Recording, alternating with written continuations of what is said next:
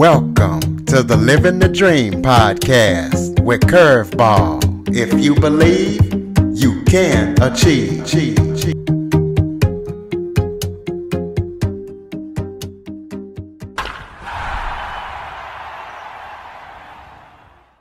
Welcome to the Living the Dream with Curveball podcast, a show where I interview guests that teach, motivate, and inspire. Today, we're going to be talking about helping women during their menopausal years and beyond, as I am joined by the co-founder of NourishDoc, Amita Sharma. Amita, as I said, has developed this holistic wellness platform to be able to help women in their menopausal years and beyond. So we're going to talk to her about everything that she's up to and how she is making the world a better place. So Amita, thank you so much for joining me today. Thank you so much, Curtis. I really appreciate when a guy interviews me, as I was mentioning earlier. So I'm very grateful. Absolutely. I try to touch all of my listeners' needs. Why don't you start off by telling everybody a little bit about yourself? Yeah, so as you mentioned, I am co-founder of NourishDoc. So the idea behind NourishDoc is really helping women when they're starting their perimenopause journey all the way to postmenopause and beyond, and helping them embrace a holistic lifestyle. And this is something that I personally developed because of my personal journey, having worked in high-tech industry with so much stress that I did not even know when perimenopause hit me, and I had a lot of embarrassing moments. So fast forward, this is something I developed a lot of passion to help other women, and that's what I'm trying to do now. Okay, well, I know you're the co-founder. Do you want to tell us a little bit about your partner? Well, my partner is a tech, he's been in the tech industry for the last 20, 30, 25 years or so. And I come from a product business background, and I'm the face behind this brand because, I am a woman and he's a guy. So I guess we need a woman in front. So that's sort of, I'm really trying to address culture sensitivity within this journey of perimenopause to menopause, as this journey can be different for different ethnic groups as well. Well, explain to the listeners what perimenopause is and why we need to pay attention to it. Yes. So, most of the women, if you ask anyone on the street, they will say they will understand what menopause is. But if you ask them about perimenopause, they're like, oh, what is it? Right? So I don't know if you know about perimenopause or not, but um, so perimenopause is really the stage leading up to menopause. That's the definition. And it's a transition stage for a woman, and it's not like a switch. One day, your menstruation stops. It's not a switch for women. Uh, it's it's a long transition, and it could be as many as 10 or maybe for some women 12 years. So an average menopause age is, let's say, 51, 52. Women can start getting into perimenopause in 40s or even early 30s. So, can you imagine nowadays women are getting married later because they're financially independent? And I've heard so many of these stories that she started into perimenopause and then suddenly, because of the irregular periods, she could not start a family. And all these stories can happen to women. So the reason perimenopause is so important is the transition phase that's happening. If we don't take care of ourselves during this time, after menopause, the data says, according to CDC, 80% of the women over 55 have one chronic condition. So that is why it is so important for mid-aged women to take care of themselves.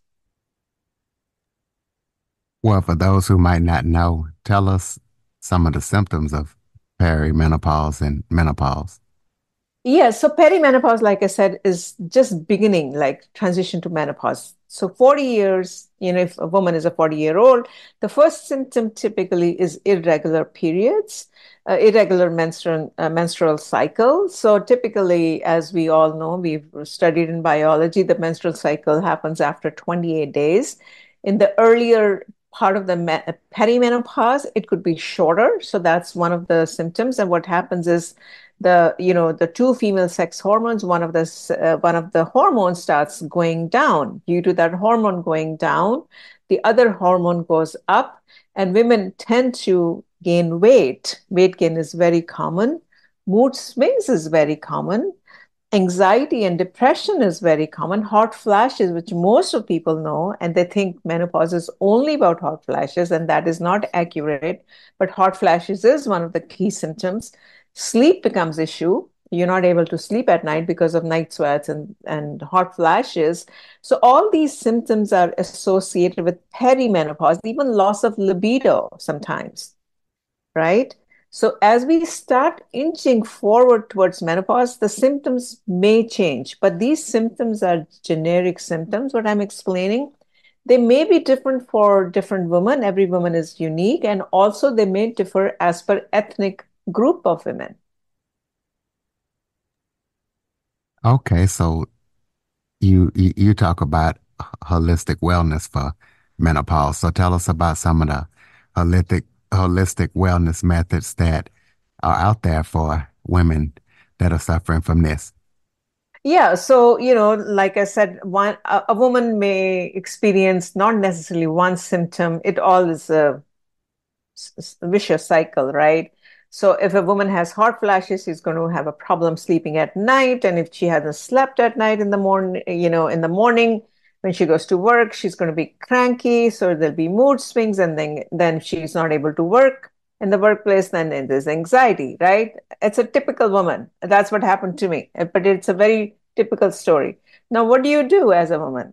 So you can take medication, most of the time, but the holistic wellness, what we are trying to say is that no matter if you take medication, HRT, BHRT, whatever, you need to embrace dietary and lifestyle modifications. So if, for example, mind-body connection, right? Our mind and body is one. It's not two separate compartments right there. So things that you should embrace is a proper dietary modifications. You need to change your diet. You need to include movement as medicine, food as medicine, different type of exercises. Then you need to include calming, helping yourself to calm yourself and relax yourself. So therapies such as yoga, Ayurveda is a complete system, but mindfulness exercises, meditation, a little bit of meditation, pranayama, breathing exercises, aromatherapy, right? Acupressure, acupuncture as well can help you.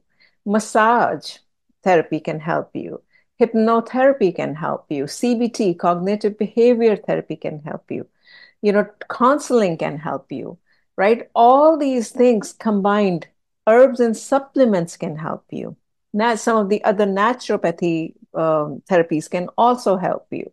So if you combine all these are different therapies. This very can be very confusing, right? For a woman, oh, what should I do now? What should I not do now? But these are different therapies that women can embrace during the perimenopausal years. So their journey towards this whole tumultuous transition is better. Or why do you feel like talking about menopause in the workplace is so taboo? Yeah, I mean, you just hit the right button here. I'm telling you, when I started getting into this perimenopause, my personal experience, I was scared to talk to anyone.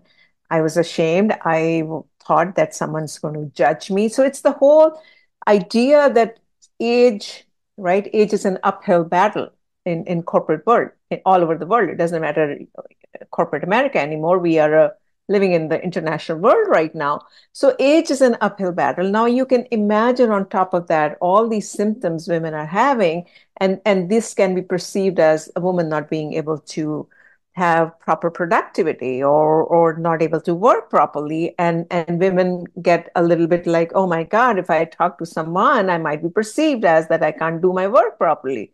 So but this is a natural phase of a woman's life, it's not a disease. So I think this whole advocacy for corporates to recognize, because approximately 50% of their workforce is women nowadays, for them not to cater to this age group is actually costing them billions of dollars, if I may say so. And it should not be a taboo. So it's the reason it's taboo is because women feel they'll be judged, and corporations haven't really paid attention to, and it's not really their fault. It's also the society hasn't paid attention to this whole phase of a woman's life, which is beyond reproductive years. I'm not going to blame corporate America only. I think it's the overall society too. How many times have you gone in a party and a woman is saying, "Oh, by the way, I am menopausal or I am perimenopausal," but all of us have gone to so many parties where the woman is pregnant and having a baby, and that's celebrated so much. But this is like hush, hush, hush, right? It's the society part. Okay, well, let us know about Nourish Doc. If a woman was suffering with perimenopause and they came to you, how could your platform help them? Tell us all about it.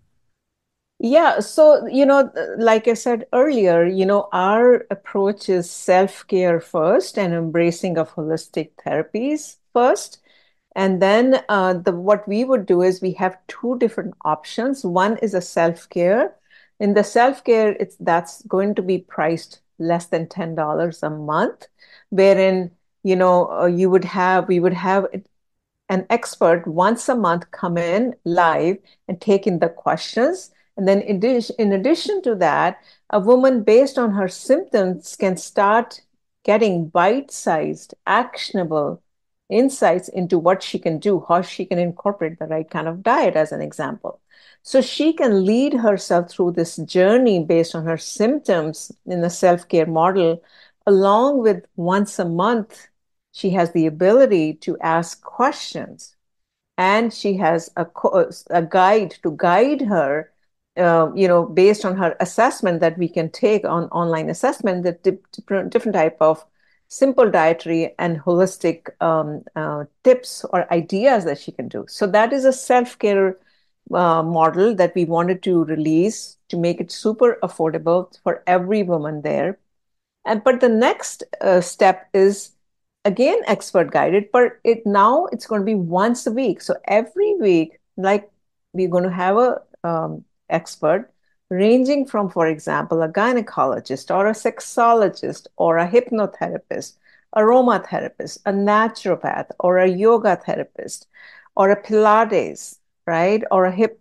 So all these, like I explained you, it's not just one thing that happens. There are multiple things. So every week that women are going to be guided with an expert, and they have the ability to ask questions, whatever questions they have. And this is the next tier, so to speak, that women can do to help themselves along with every single day. They'll have daily, sort of like a simple videos, so to speak, that are again by experts, short, bite-sized information that they can consume on a daily basis. So we have these two options as of now. The third option, which we will launch, would be one-on-one, like a concierge services. If someone wants to spend money and they don't care about the money part, then a complete team will be given to them, like a naturopathic doctor or a yoga therapist, a dietitian, and even a counselor, so that a complete personalized plan can be put together for a woman, and that would price about $250 a month. Not ridiculously high, but still. So that's kind of how we have built a tiered approach to help every single woman who has the budget and who doesn't have any budget, but we still want to help, right? We want to help each and every woman, like I said. Okay, well, throw out the website so people can connect with the platform and check it out if they need it. Yeah, so the app is actually coming out. within this week or next week, right? July 4th, somewhere around that time frame. And people can go to the website right now. There is a contact button if they want to be on the, want us to inform them when the app is out next week. They can go on the website and fill some kind of a form, and we will inform them. But when the app is out, then people can download the app. We give 1 week free for them to play around. Or if they have any questions, they can talk to a program advisor. And if they still have more questions, we are here to help them navigate this journey, as I said earlier. Now, is this app going to be Android and iPhone, or what platforms is it going to be released on? Yes, yes. It is going to be on iPhone. Android would be coming soon after. Gotcha. Okay, so close us out with some final thoughts. Maybe if there was something I forgot to touch on that you would like to talk about, or any final thoughts you have for the listeners, and throw out that website. Yeah, so I just want to say to all the women out there is to really self-care, self-love, and not doubt themselves during this phase, because and really take care of themselves. I think investing in yourself is what I want to say, because most of the women during this phase, they are probably a mom, a wife, a daughter, like so many things, right? Different relationships, and they end up taking care of all the other satellites around them except for themselves. So my last thoughts are: invest in yourself, believe in yourself, take care of yourself. Okay, and do you want to give out the website for listeners? Yes, yes. The website is www.nourishdoc.com. And my name is Amita.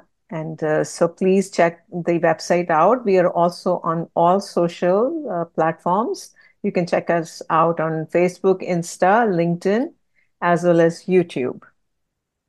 All right, ladies and gentlemen, NourishDoc.com. If you know of anybody that is in need of Miss Amita's service, please follow, rate, review, share this episode to as many people as possible.